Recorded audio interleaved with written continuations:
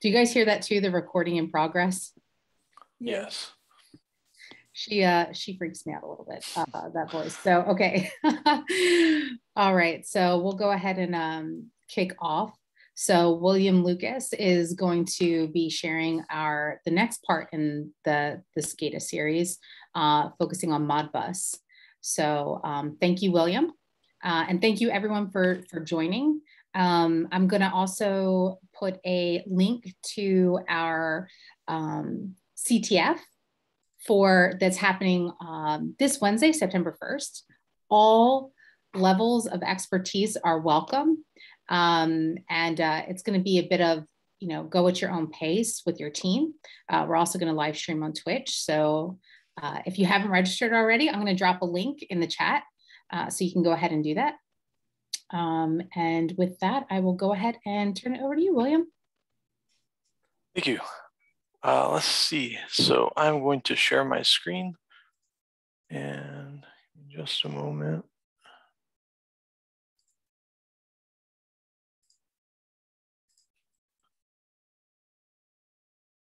Okay, are people able to see sort of PowerPoint right now? Yes. Okay, yep. Fantastic. It's a little bit tricky doing all this on Zoom. Okay, so welcome everyone. So this is SCADA 102, SCADA protocols, and really we're focusing on MODBUS here. Let's see. So I want to give a quick background for those of you who didn't attend Mary's SCADA 101 presentation. This slide is just kind of shamelessly ripped off from that. So SCADA stands for, I'm going to omit this person here.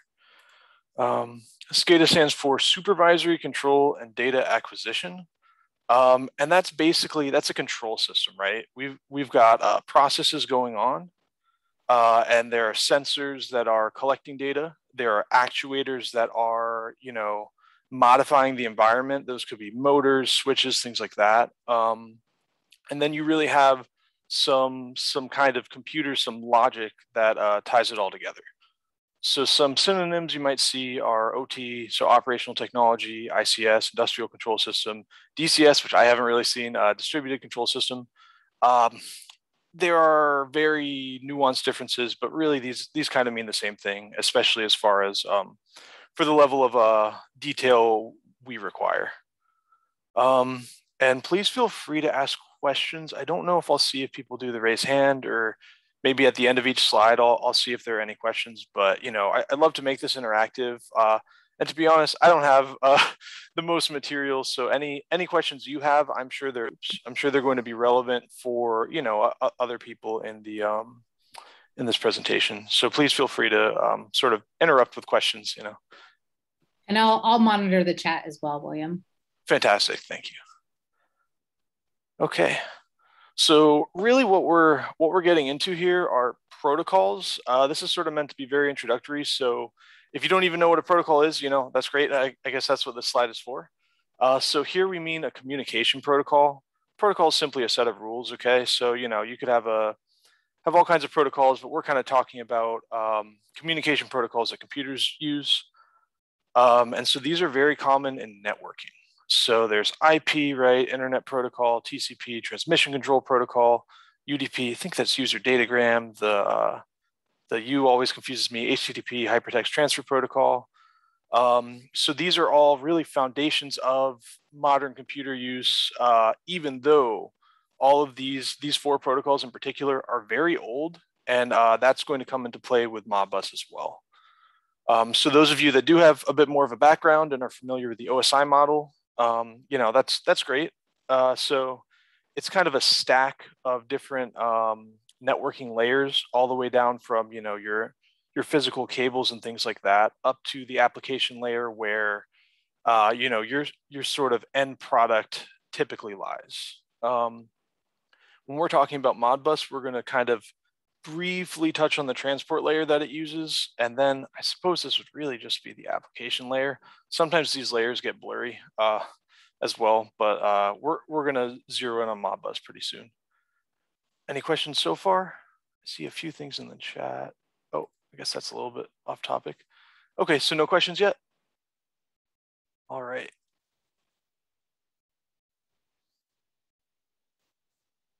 Sorry about that. Okay, so we're going to talk about protocol analysis now. So protocol analysis is a super useful skill, definitely in CTFs. At Percival, we use it all the time at work. I guess it depends on what you're doing, but basically, if you're interacting with devices over the network, this is a really good skill to have. And what's really nice is that what seems to be really the ubiquitous tool for this is free and open source. Wireshark, and this is kind of the logo here. They keep changing their logo, but this appears to be the latest one. And so protocol analysis basically consists of taking really can be any protocol traffic, but we're typically talking about network protocols, MODBUS included, and kind of capturing that data and then viewing that capture and trying to interpret it. And so this can absolutely be done manually, but really, to scale things, and if you're dealing with complicated scenarios, you want to use an automated tool like Wireshark. There are other ones out there, but Wireshark is really the dominant one. Another really nice functionality for most programs like Wireshark are packet sniffing or packet capturing. So that simply means that you can actively monitor network traffic, and then you can either, save it for analysis later, send it to another machine, whatever, or you can kind of actively filter things and really inspect packets. And by packets, I mean network data for these purposes. So protocols have specifications, right? Protocols are simply sets of rules. So Wireshark is sort of made aware of specifications of various protocols. People very familiar with Wireshark might be familiar with dissectors. That's pretty much the thing that almost like cuts the packet open, right? It sort of slices it up based on the protocol, based on the rules that it has to follow, and then sort of diagrams and explains it. Let's see. Yeah, and Wireshark's really versatile. You can have things outputted in a format that might be sort of suitable for a report, but you can also sort of interpret things in real time and kind of get creative depending on what you need to do. Any questions? Please feel free. I know it looks like there are quite a few people in here now, so if you've got a question, I'm sure someone else does as well. Okay. So this is just a really quick sort of screenshot overview of Wireshark. We'll be going through this, so this won't be the only time you see Wireshark. This is just a static screenshot, but I'll pull that up in the demo near the end. Let's see. So I just want to highlight a few things. Is this text readable for people? You don't need to see you don't need to read every word, but can people make out what's there? Does someone mind letting me know? Yes. Okay. Thank you. Yes. So this is Wireshark running on Linux. It's also available on Windows. Looks pretty much the same. And there are there's a lot of functionality. So in this case, so this is a PCAP file. PCAP is short for packet capture. You might also see PCAP NG, so that's like PCAP next generation. It's a little bit of a more efficient format, but they're very similar. Basically, they're files that can be loaded into Wireshark as well as equivalent tools, and you can utilize them to really nicely analyze what's going on with the network traffic. In this case, it was a network capture that had a number of different packets with different protocols, and I use the filter bar here to just filter HTTP. It's as easy as it looks. I typed in HTTP and hit enter. And Wireshark's aware of a whole lot of protocols, and you can filter Wireshark when you're capturing for efficiency, but it's a little bit restricted based on how sort of the networking stacks work, and you can usually only filter by port. But the filter is really granular afterwards when you have sort of a previously captured PCAP. Or if you're just filtering something in real time, but you're not changing what gets saved, it's sort of like maybe in Excel when you do a filter, you don't lose the rest of the table, but you just kind of see what you're interested in. So anyway, I was able to filter just for HTTP, just because it's a really simple protocol, at least as far as not being encrypted at all, and just kind of having some, with Wireshark's dissector, having some elements that are are pretty clearly human readable. So, this is an HTTP GET request, and then we've got different things that are really nicely added by Wireshark from the dissector that sort of explain what's going on. So I'm not going to dwell on that because this is HTTP, but I just wanted a really quick example. I guess there were a few other things I wanted to highlight. So all of these columns are, sortable. You can filter on them, and that involves the filter bar, but you can even right click. And even if you don't exactly know the protocol, but you see a packet that you like and you want to see all the packets of that protocol, you can do that. Has some really nice information here, and you can also add columns, remove columns. It's very flexible. It's a really great tool. And then so the top here, this is sort of a view of all the packets. This number are actually the number of sort of the, not a TCP sequence number, but sort of the overall sequence number of the packet within the PCAP. So the reason why we're starting at 633 and these aren't sequential is because we're filtering. Most of the packets weren't HTTP. And in fact, that's even displayed in the bottom right here. So this is sort of an overview. You click the packet, and this middle window as well as this bottom window will reflect the packet that you selected. This text here is just the title. That doesn't show up in Wireshark. So this middle pane here has the various sort of layers of really kind of layers of the OSI model or kind of components of the packet. So at the start here, we've got frames. So this is really the physical layer, goes down to Ethernet, IP. This is our transport layer. In this case, it's TCP. And the MODBUS that we'll be discussing, that communication takes place over TCP. And then this is our application layer, in this case, HTTP. When we look at the MODBUS packet or packets, it will be MODBUS over TCP. So let's see. And then this bottom guy here. So this is a hex dump. So this is taking the raw bytes, which are these first two columns, the raw bytes of the packets, in case that is useful. So not all protocols are sort of what is known as like ASCII or I guess text-based protocols where you can really read what's going on.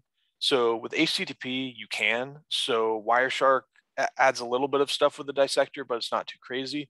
We'll see with MODBUS, Wireshark really makes things a lot more clear so that you don't have to look at some sort of diagram or table like we'll have later in this presentation, but you'll really just be able to look at Wireshark and not necessarily need another reference, which is pretty great. Yeah, so I know that was a lot. I'm talking quickly, I'm trying to slow down, but are there any questions?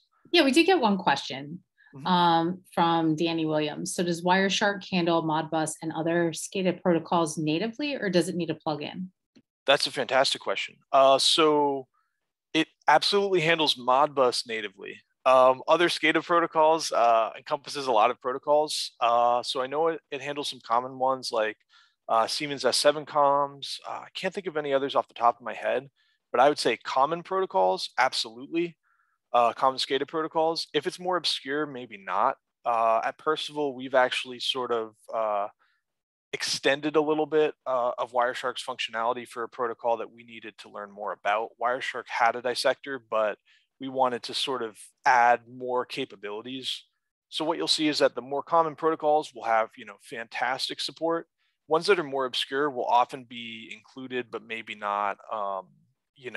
They might not handle sort of every like nook and cranny of the protocol.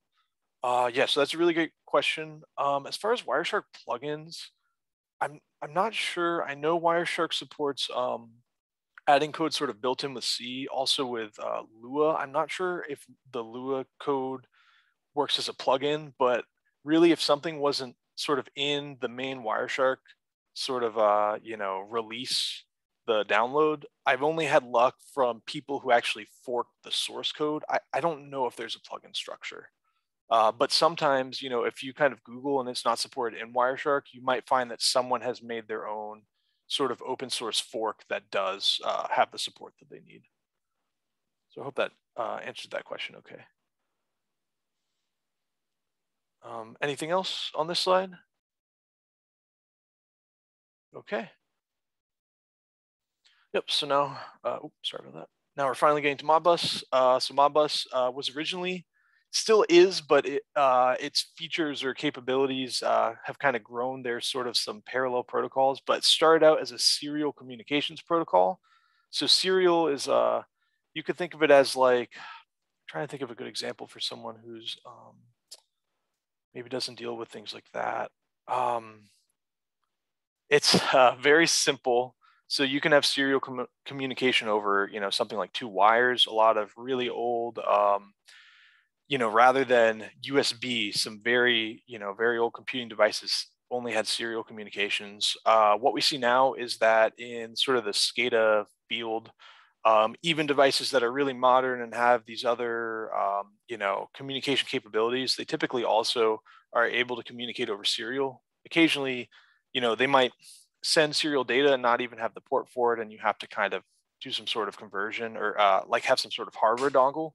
But serial communication is still very common among industrial devices. And so it seems like MODBUS gets its name from a company that was originally called Modicon. Schneider Electric bought it. This protocol is very, very old, right? 1979. So for reference, I think the World Wide Web and the first web browser and stuff like that. So not the internet, but the World Wide Web that, really provides the usability for most of us I think that was in 1991. So this protocol, really predates a lot of very fundamental and themselves very old protocols. So if you're thinking about security implications, if I'm sure this isn't the most secure.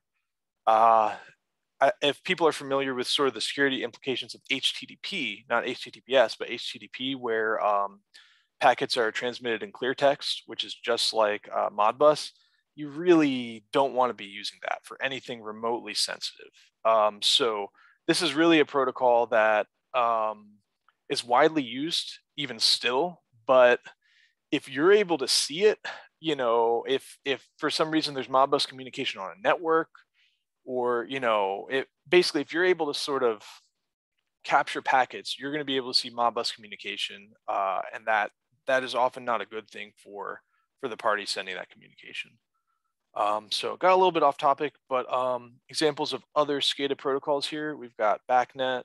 So I think that stands for like building automation control. So it can be used for like HVAC systems, things like that. Got CAN, so controller area network. That's really common in vehicles. SIP, common industrial protocol. So various PLCs use that. I think Allen Bradley uses that, and I'm sure other vendors as well. Z-Wave is actually more of a home automation protocol, so not so much SCADA, but kind of does the same things. And I mentioned that because some of you might, have Z-Wave devices at home.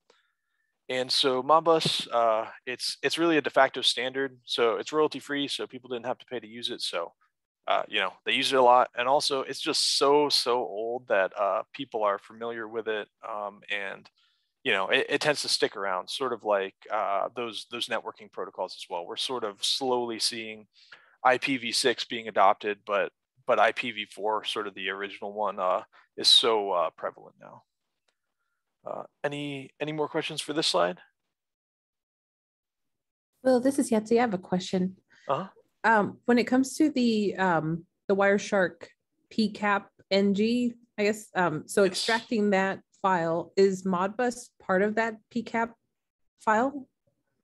Okay. That's no question, sorry. No, not at all. I think I'm following what you're saying. So when you are capturing network traffic with Wireshark, you are sort of, it's almost like it really is basically listening on an interface. So whatever traffic that is kind of coming across your computer's network interface card, that's what Wireshark is going to capture.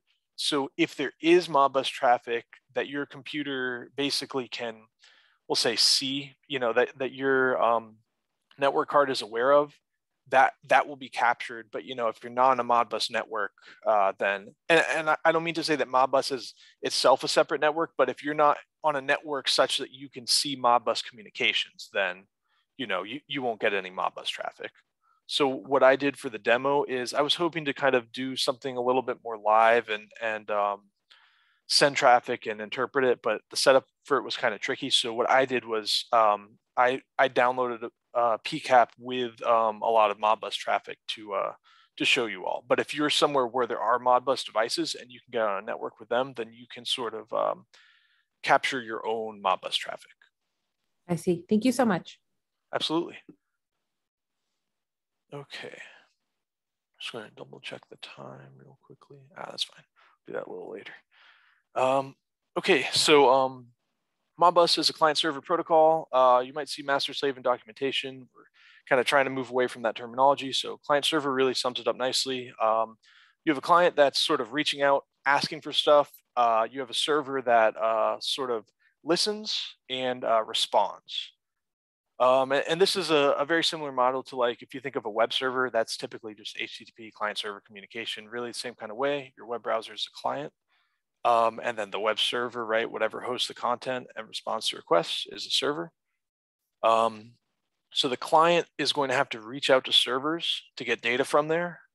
So more modern SCADA protocols use what's known as a publish subscribe model, where servers isn't quite accurate for these other ones, but where the devices generating the data can actually kind of get a list of subscribers, sort of like a magazine or something, and then when it has something new based on what these other devices have opted into, it can sort of push that out.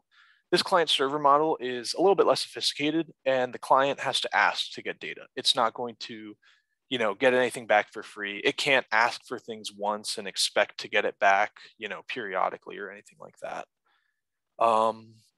Typically in this case, the client's going to be a PLC, or programmable logic controller. So that's often sort of the brains, or maybe in a more distributed network, kind of like part of the brains of a SCADA network.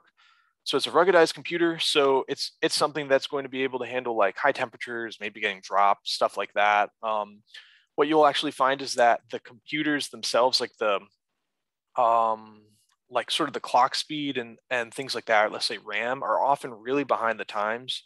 And that's not even considering how old a lot of PLCs are that are in use. They're really optimized for their physical durability, as well as different I/O. Like these devices will communicate via serial. They'll run RTOS's real-time operating systems, where they're optimized for reliability. And they're optimized for uptime, rather than something like Windows or even maybe Linux, where it tries to be general purpose. But these RTOSs, which are often used as the controllers in SCADA networks, they're really very specialized. They're not going to run some sort of email client or whatever. They're really meant to communicate with these hardware devices. And so anyway, controllers such as PLCs are very often the clients, the ones reaching out and asking for information via Modbus. And when I say via Modbus, I mean that they send Modbus requests using the Modbus protocol, and then they will hopefully receive Modbus responses with the information that they ask for. And so sensors and actuators, so just things that read from the environment, right, or also can affect the environment, are commonly Modbus server devices that will be able to kind of transmit whatever data is requested back to a controller. Any questions on this slide? Okay. So here's just a really simple diagram, right? This almost looks very similar to anything that does client server type stuff. Yep. So client sends out a request to the server. Modbus servers, here's something that we'll get into a little bit more later.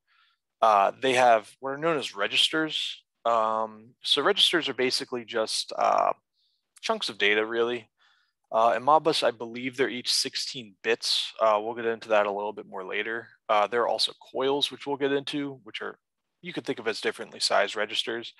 But Modbus devices have registers that sort of hold values, right? It could hold, what's the ASCII text of my device's name? Or maybe, I don't know, I say how much RAM a device has, but typically devices that are Modbus servers might be a lot simpler. So it could be, maybe what is the baud rate? What is the communication speed of a device's serial port?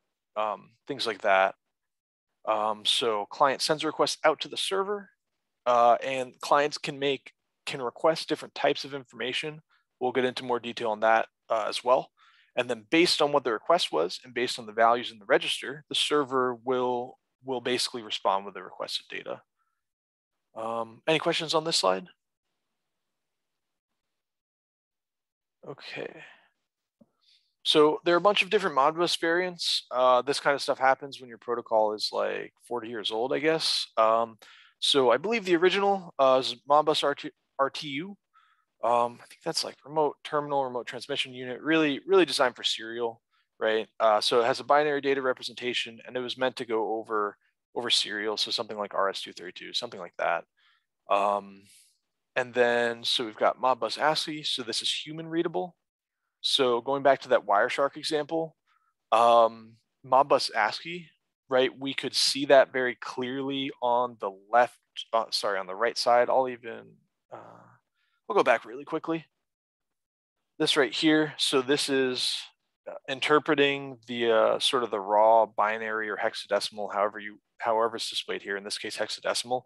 It's interpreting the raw packet data in this third column as ASCII, and ASCII is it's basically a very common, very standard way to interpret raw data, let's say hexadecimal data, as human readable text. So in a text-based protocol, you're going to be able to read it and sort of understand what's going on. In a binary protocol, this is sort of going to be gibberish. And you'll have to rely on your knowledge of the protocol, or ideally also, you know, like something like a Wireshark dissector to explain what's going on. So we'll get back here. Yeah, so ASCII is human readable. And so Modbus ASCII sends information in a human readable format. I guess it's a little bit late in the presentation, but let's try to have a little bit more, maybe kind of have a question that I'm wondering if anyone could think about here. So we've got Modbus RTU, Modbus ASCII. So RTU uses binary data, so it's not in a way that's innately human readable. Modbus ASCII is innately human readable. There's definitely a clear advantage just with those two facts. Like ASCII is human readable, which is great, but RTU also has an advantage. Can anyone speculate on what that might be, just between binary data versus ASCII or human readable?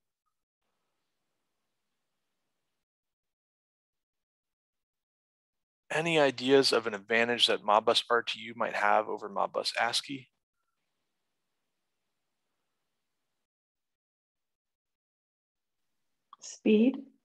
Speed, fantastic. Pretty much, yeah. So, because you have binary data, right? And you're not constrained by, oh, let's use a whole byte to represent a whole character. For those of you who are familiar with ASCII, you can really kind of have much more compact data representation. Yeah, so that's fantastic. So if you're limited by network speed, since you're sending less, it'll go over the network more quickly. Your PCAPs will be smaller. That might not be a super important consideration in this day and age. But especially if we're talking back, 70s, 80s, whatever, like that was probably a pretty good reason to use RTU over ASCII. I don't understand the ins and outs of these, but yeah, that was great. That was exactly what I was going for. Sorry about that.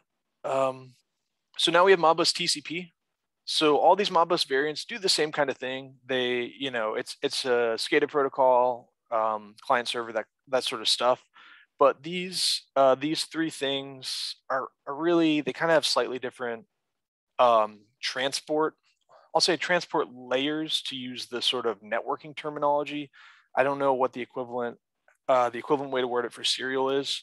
But so Modbus RTU and ASCII are transported on serial data lines, whereas Modbus TCP is transported via TCP packets. And TCP is very, very common. So HTTP is over TCP. TCP really is just used for like very, very many applications. So to give a super brief overview, so TCP has like integrity checking, keeps track of sequence numbers and things like that. So if you want, between TCP and UDP, there are other transport layers that are slowly gaining popularity, but TCP and UDP are both very old, very well used and things like that. TCP is concerned with reliability and things like that, whereas UDP is sort of as simple as possible, going to send at the most volume. So UDP is great for things like video, where you don't need, if something gets slowed down in between and you lose a few pixels or whatever, it's not a huge deal. But this TCP certainly makes sense, right? If we're sending Modbus over either of those two sort of like IP transport layers, we do care about reliability, right? You don't want to be, running a factory and have something go wrong, and rather than have TCP's sort of built-in validation, just be like, oh, it's fine, So kind of makes sense why Modbus is using TCP, and since it's using TCP, this variant is using TCP. It's able to, this traffic is able to go over the internet or over like a LAN, a local area network. And so since Modbus TCP, is used, it's sort of the application layer sort of above TCP, and we'll see that pretty soon. It doesn't need to worry about its own checksums because TCP, the underlying networking layer, takes care of that. Whereas RTC and ASCII, they don't use TCP, and they and checksums were deemed important, which is probably pretty responsible. So that had to be folded into those two protocol variants. Any questions on this slide? Okay. So here's the Modbus TCP frame format. And this kind of stuff is really what gets sort of almost like fed into, really, coded into a Wireshark dissector. So the first two, I think these, yeah, okay, these are bytes. So the first 2 bytes are going to be the transaction identifier. So this is so that the server and client are on the same page. They have the same transaction ID. Got the protocol identifier. I believe that this is different for different Modbus variants. I can't say I'm certain. We're really just focusing on Modbus TCP.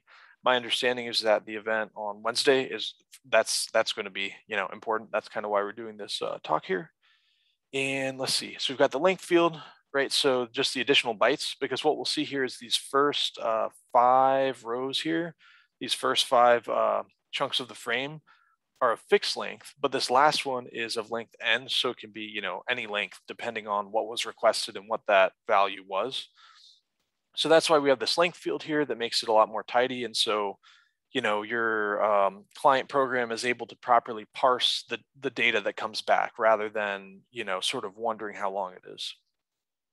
So we've got a server address here used to identify Modbus servers. Function codes. So this guy is really important. So this really determines really what type of thing the client is asking for. And then we've got data bytes. So this is really the sort of the answer, if you will. Like this is going to be what comes back, and it's going to be the interesting information coming back from the server. Any questions on this slide or about anything previous so far?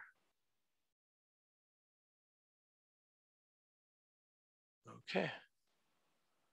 So we've got common Modbus function codes. So these are ones that we're going to see all the time. So we'll talk about coils and registers really quickly again. So coils are just 1 bit, so that's simply a 0 or 1.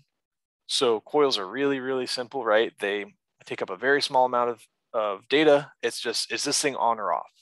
So I guess we'll make this interactive. It's pretty simple, but try to get some more engagement. So what could be a scenario where a field device, right, like a sensor actuator or something like that, would have a coil? What could a coil represent really well in sort of a physical sense?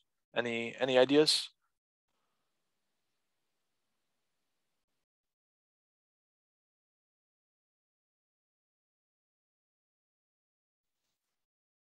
No, nothing? Okay, that's fine. It's a little bit maybe not worded quite the best, but so something that's really obvious could be, is this switch on or off, right? Just something as simple as that could be represented really neatly as a coil. So what you'll find if you're working kind of with SCADA type stuff, SCADA protocols included, is that they do really try to be efficient. They try to, not take up more memory than is needed. We had that whole binary protocol versus ASCII, things like that. So if you're able to read 1 bit and get the information you need rather than reading 16 bits, that's fantastic. More so back in 1979 when memory was way more expensive and limited. But this still, the protocol still works the same way. So you'll see that coils are only 1 bit, registers are 16 bits. So if you have a value that is larger, of course, you're going to need a register. I suppose you could use multiple coils. But for values that can simply be represented as like an on-off 0, 1, that's when there'll be coils. So these are various function codes, and sort of based on the code, this will affect sort of how the server interprets the request and what information it gives back in its response. Any questions on this slide?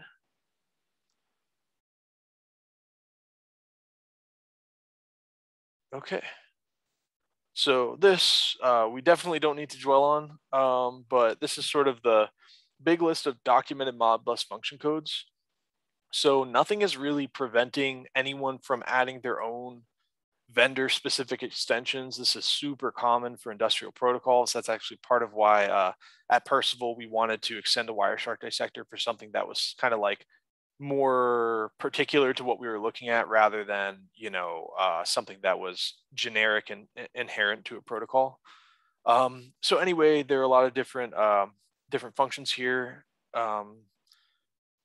Yeah, I guess we'll probably see a few of them in the PCAP when we open it up in Wireshark, but nothing really worth mentioning. I just wanted to make it clear that, you know, there are other Modbus function codes that are documented, as well as some that are not sort of in the Modbus specification, which you can read yourself if you're kind of really bored or something, or want to be really bored. But that is linked at the end here. But yeah, there are protocols in the specification. The specification is free, right? It's royalty free. It's available online. But vendors could also choose to basically program their Modbus client and Modbus server on their devices such that they understand different function codes and interpret them sort of, you know, however the vendor wishes. Any questions on that? I think I might hear someone. Please feel free. Will, this is Yetzi again. Mm-hmm. For Modbus, excuse me, in Wireshark, is there a way to query that specific, like if we're looking for the 0, 1? I think we can do what you're talking about. So we will open up Wireshark soon, and I guess if you can just sort of ask that again when we get to it, if it's not covered, because that awesome. Is a great question. I know I'm kind of giving a lot of background and we sort of haven't gotten to the demo yet, but great question. No, my apologies. Thank you. Oh yeah, no problem. Okay, so moving on, we're getting close to the demo. Oh, look at that. Okay, I didn't even know. So let me know. I'm switching over to Linux. Please let me know if people can see Wireshark right now. Yes. Okay, fantastic. So got this PCAP here. And so I had a filter on it. I'm going to kind of get rid of this filter. So we can spend a little bit of time just talking about Wireshark now that it's sort of open and you know, I can click around and explain things. How is I guess what I'm saying is like, how is the screen size? Should I try to enlarge the text a bit? Would that help?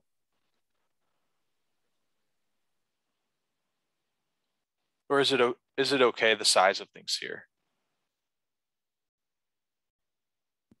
Is there a way to do one, like zoom one? Yeah, I can kind of do that one. Yep. That okay, one's awesome. Cool. Thank you. Yeah, no problem. Yep. So this is a PCAP that I got online. I basically just Googled Modbus PCAP.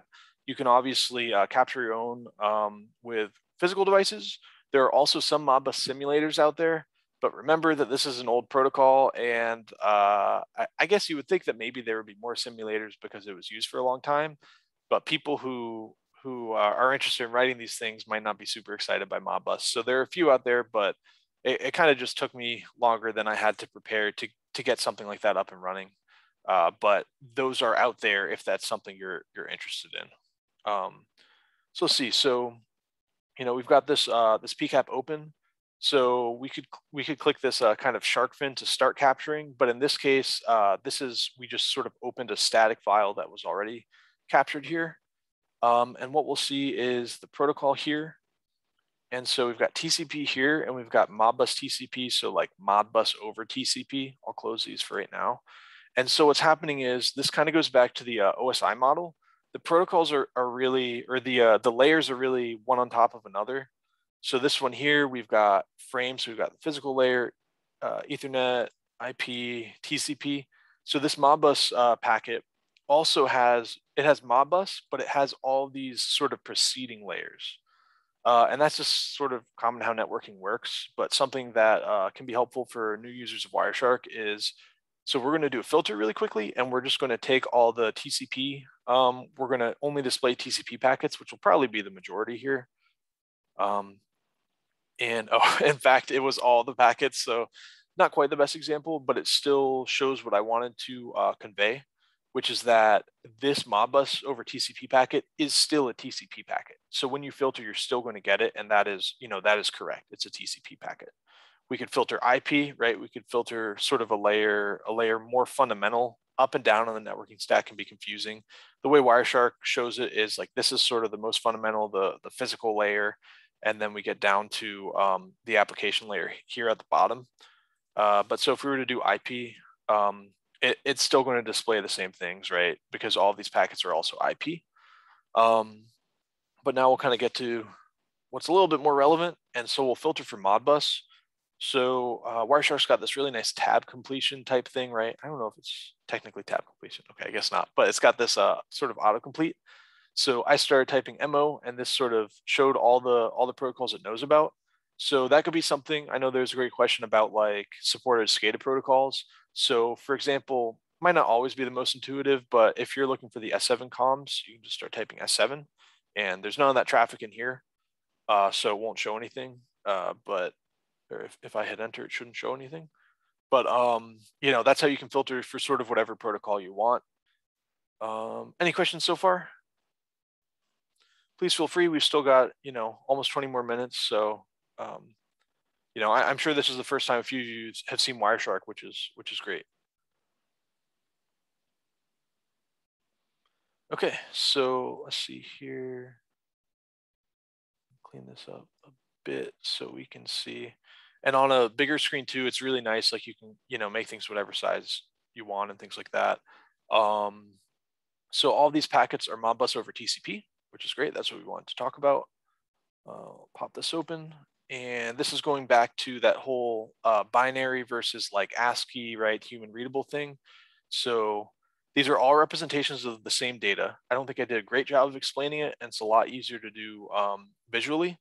So as I'm mousing over here, you'll notice that things both on the sort of this first column here and this third column, they're kept in parallel because these are the exact same data. It's just being represented in these two different ways. So in this case, what hopefully you all will notice is that since this is, and to be fair, these are other sections of the packet, these here, like you can see them all highlighted at once. Oops. See them. Oh, I guess you can't multi-select those because this is all the frame. I think you can for these. Nope. Okay. But so these kind of last parts are really just the Modbus section of the packet.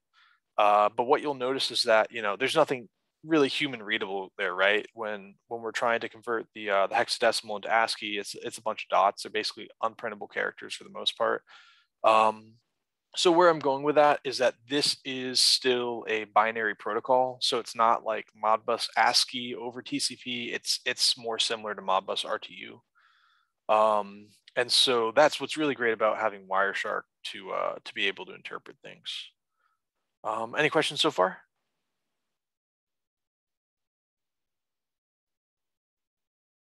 Okay. So these here, this is sort of the chunk of data that's specific to Modbus over TCP. So hopefully you sort of recognize these. You've got transaction identifier, protocol identifier, length, unit identifier, right? So these are those first fields in the what am I trying to say here? In that table. And what you'll notice here is that the length matches up with what we're seeing. This is sort of that that n, right? The chunk of size n is the packet that, or is the section that says Modbus. That's the data. 'So this says 6. That means 6 bytes. And if we see here, 6 bytes, that means 6 bytes. So this is sort of that that n, right? The chunk of size n is the packet that, or is the section that says Modbus. That's the data. So this says 6. That means 6 bytes. And if we see here, 6 bytes, that means 6 bytes. So this says 6. That means 6 it's a little bit confusing because using Wireshark, you'll have to get used to what is actually in the packet compared to what is given to you by the dissector.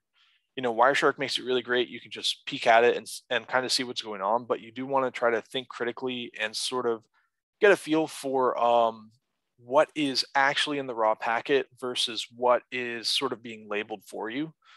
So one really great way to do that I do all the time is really to just like click here and sort of hit the arrow up and down or click around, and it'll show you like this line corresponds to just this single byte.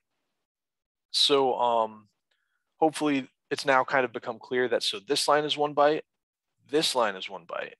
These guys are 4 bytes. So even though it looked like, wait a second, data, we have these 4 zeros. If we assume each one's a byte, like it's only 4 bytes. But then this section here is a byte, this section here is a byte, and that's how we got the length of 6. Any questions so far?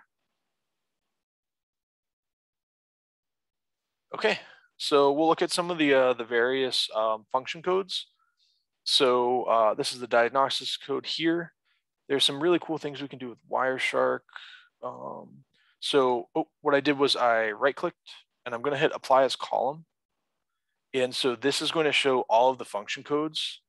So this is the same packet, right? This is the same information. We didn't add anything. All we're doing is using Wireshark to sort of get it in. Oh, I didn't mean to sort that, although I don't think it matters, is to just get it in a representation that works better for us. So, so we're able to see various function codes, and we can look at something that might be like a little bit better here, a little bit easier to work with. So see something like read coils, so that's perfect. So this is, here's a question. So this is a MODBUS query, or you could think of it as a MODBUS request, like, you know, these are synonyms. So in this case, can someone see based on this line 51 that I have highlighted, which IP is the client and which IP is the server?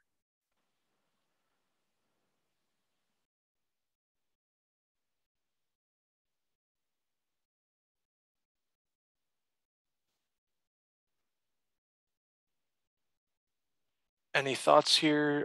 Do I need to sort of clarify that a bit? Any ideas? Doug was saying something in chat. Oh, let's see. Okay, so we've got 0.9 as a client, 0.3 as a server. That sounds right to me. Ooh. Yeah, fantastic. So, oh, sorry about that. So we've got the the query packet, right? So the source where it's getting sent from is going to be the client, so 10.0.0.9, and then the destination where it's going is going to be the server. So very good. So I saw 2 answers in the chat; they're both correct. And so, you know, hopefully this part isn't a surprise, right? This is the response here, and then you know, we're seeing that this is the server responding to the client. There was a really good question earlier about sort of being able to sort or filter based on kind of like values within the packet. So you can absolutely do that. This example is a little bit different, but I think it might even be slightly more practical. So we see that in the info sort of, you know, I guess the info column here for each row, for each packet, Wireshark is kind of giving a really nice overview here. So what we should be able to do is identify the field that they use and then be able to sort of filter for only queries or only responses. And to be honest, I don't even know what it is off the top of my head, but that's great. We have Wireshark. So what I'm going to do is we've got this query packet. I'm going to hit the down arrow and sort of flip back and forth and see how the response packet is different. And feel free, this is not one of those questions that I know the answer to yet, but feel free to suggest if you think you found it. I think I might have found it, but I'll give you guys a little bit of time if you want to speculate on how we can identify query versus response. Actually, I'm not sure again, so definitely feel free to let me know how we can identify this. But we should be able to, because Wireshark is able to identify it. And Wireshark is not magic. Wireshark simply uses the protocol specification. So we see that the transaction identifier is the same, which is what we'd expect. Unit identifier is the same, so we're not seeing a lot of things that are different. So what could be different here. We could even poke into the Modbus traffic only, the Modbus traffic itself. So we've got the function code, byte count, bit number. So this is a reference number. Oh, this one might have to be, I hope not, but I don't want to take too long. So this one might have to be left as a sort of an exercise for the reader here.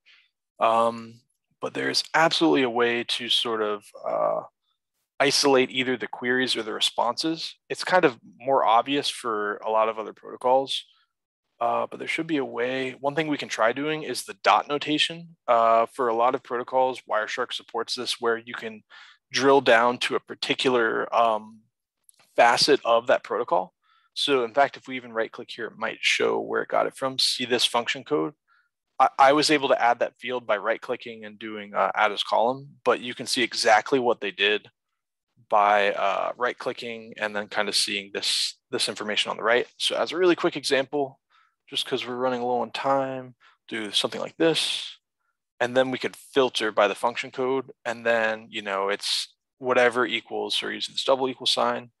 And this is going to be a numeric code. I don't think we can compare it with the sort of the string values that got decoded based on the specification. So if we want to read coils, we would just do 1. This is the same number as the table. And this is going to isolate only the Modbus functions that read coils.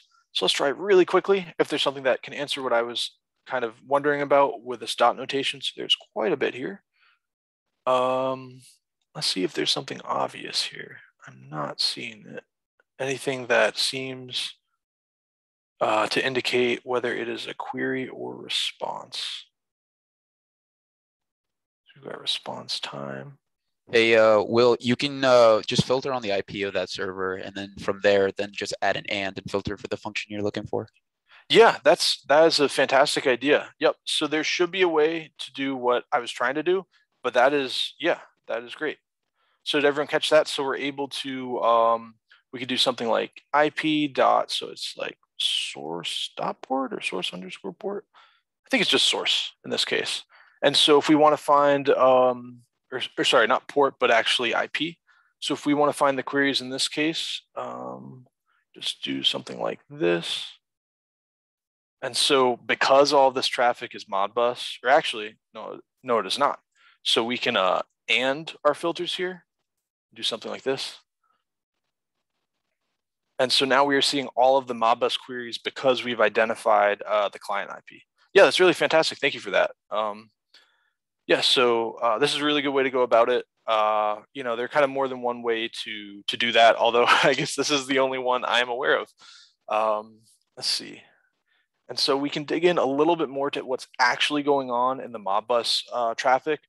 Now, this is a big part of really all this kind of packet analysis, protocol analysis, is like you need to have an understanding of what's going on in the system for this analysis to be useful. So we only have one side of this, right? So we can only see, okay, you know, coils are being written to, read from, things like that. So it's a little bit hard to, we're not going to have the full picture of what's actually happening. But then let's say, okay, well, we know that the, let's go back up here. We know that the, oh, it looks like there are multiple clients here too. But so let's say that we know that 0.3 10.0.0.3 is a Modbus server. And we know it's IP, right? So if we have a PCAP that has other traffic, or if we're able to access that host, that IP, we could then try to figure out, hey, does it have a web server? Can I identify what this device is and get a better feel for, you know, what this stuff really might be, like what the coils might represent and things like that. One really good thing to do too is to simply look for strings. And I know I said that Modbus TCP is basically binary. It's not outright human readable, but some of the binary, I believe, hopefully in these packets that I checked earlier, should have some human readable, basically ASCII strings. So I think this is, yep. So this is one of them. So this is report slave ID. Hopefully they update the terminology, but we've got, so this is a request asking for the ID of the server, and then our response coming back from the server. So we're able to see that. So this looks like gibberish, right? It's just because that The ID here, this could be a hexadecimal value. The Wireshark dissector isn't claiming that it has to be ASCII text, but then we can see here, this value is wing path limited.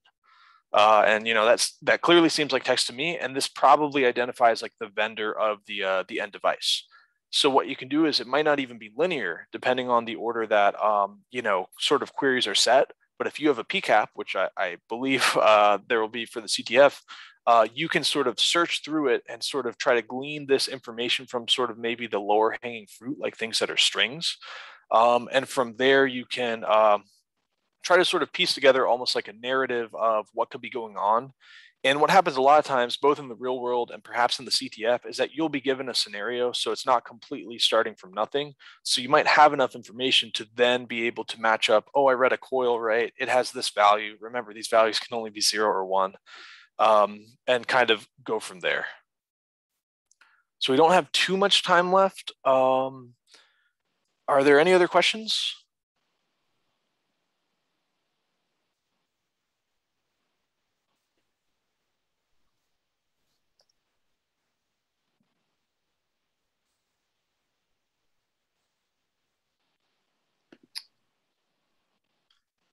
William, I think this was great. Yeah, thank you. We just have a couple more minutes left.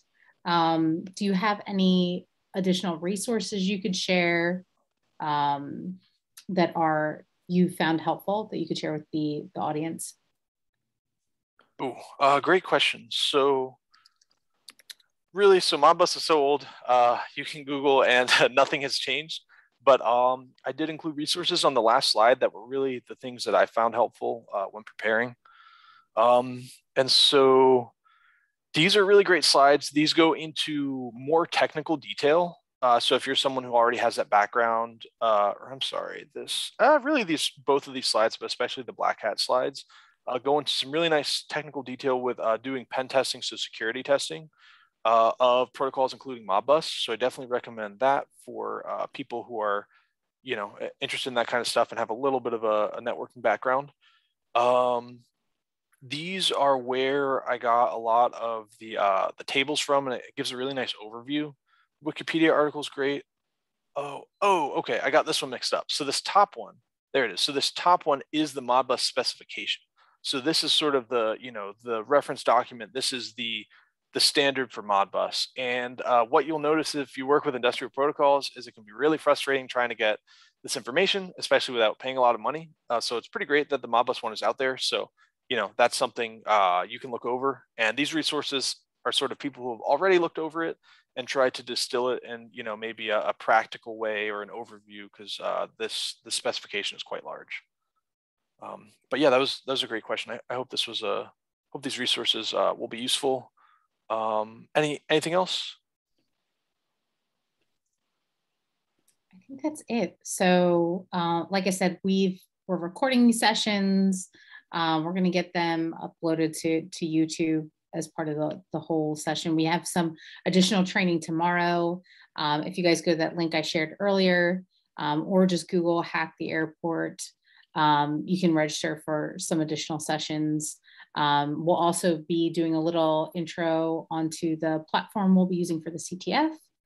And then, yeah, I shared William's LinkedIn as well, so connect with him. And thank you all for joining. And we hope to see you tomorrow and Wednesday. It's going to be under WESIS CI.